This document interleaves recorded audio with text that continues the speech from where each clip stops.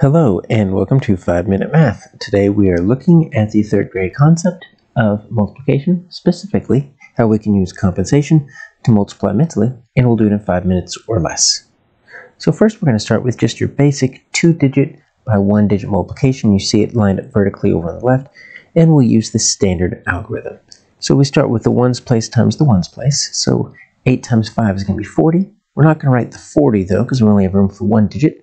We're going to write the 0 because that's in the ones place of 40. And we're going to take that 4 in the tens place, put it over the 1, which is actually a 10 in the 18. Now we're going to multiply the ones digit 5 times this 1, which that 1 is really a 10, so 5 times 10 would be 50. But then we need to add that 4 back in. That 4 represented the 4 tens, so 50 and 4 tens, that's going to make 9 tens. So our answer is going to be 90. Now we're using that just so we know what the actual answer is. How can we do that without writing it out with pencil and paper? Well, compensation shows that you could change a number, one of the factors, so that it's a little bit easier to multiply with. And you get the correct answer if you make sure to change the product back. So 5 is pretty easy to multiply with. Let's take a look at this 18. This 18 is pretty close to 20. So what I'm going to do is I'm going to change in my brain that 18 to 20. And so now I'm going to do 5 times this 20. And I can do that mentally. 5 sets of 20 is going to be 100. If I don't know that, I could say 5 times 2 is 10. And then add that 0 because it's a multiple of 10. And then that's going to be an extra 0. That's going to be 100. Now the answer is not 100. The answer is 90. How do we get back up into that? Well, what I did was I changed my 18 up to 20. So in my brain, I've got to keep in mind that I actually added 2 extra sets of 5s in there. So 2 extra sets of 5s, well, that's 10. So if I take that 10 back away, now I get down to my answer of 90. Let's look at it with a different example. Now let's look at 24 times 6. Once again, we'll use the standard algorithm to multiply to find the true product first. So 6 times 4 is going to be 24. We're going to put the 4 in the ones place. That 2, which is a 20, is going to go up there above the other 2, which is also a 20. Now the 6 times 2, that's 12. And we're going to add this 2 back in. So 12 plus 2 is going to be 14. Remember, this is really 6 times 20 plus another 20, so it's going to be 140.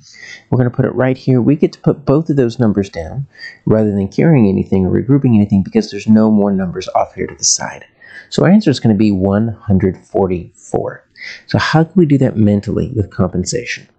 Well, there's a few different ways. If you wanted to, you could round this 24 down to 20, and then you can multiply, and then you have to add that back in. But that's actually quite a bit of work. Compensation doesn't always have to be the same as rounding. You're just looking for easy numbers to multiply with. And I'm actually going to change this to 25. And you might say, why would you change to 25? Well, I like 25, 50, 75 if I can get to them, because that's what quarters produce when we are adding coins. And so anytime I can get a 25 or 50 or 75 cents, it makes me think of quarters. And I can add quarters mentally pretty quickly. So 6 quarters. Well, I know 4 of those quarters is going to be $1. So that's 100. And then it leaves me 2 quarters left, and 2 quarters makes 50. So that's going to give me 150.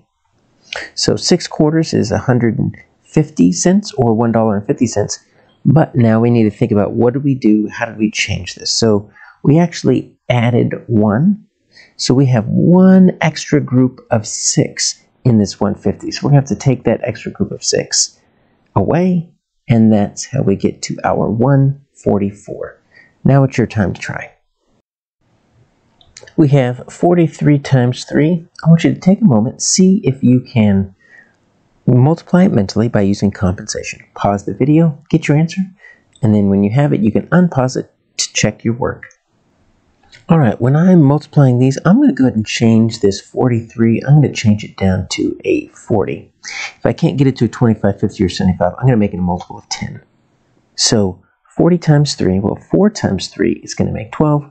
So since it's multiple of 10, I'm just going to add that 0 at the end, 120.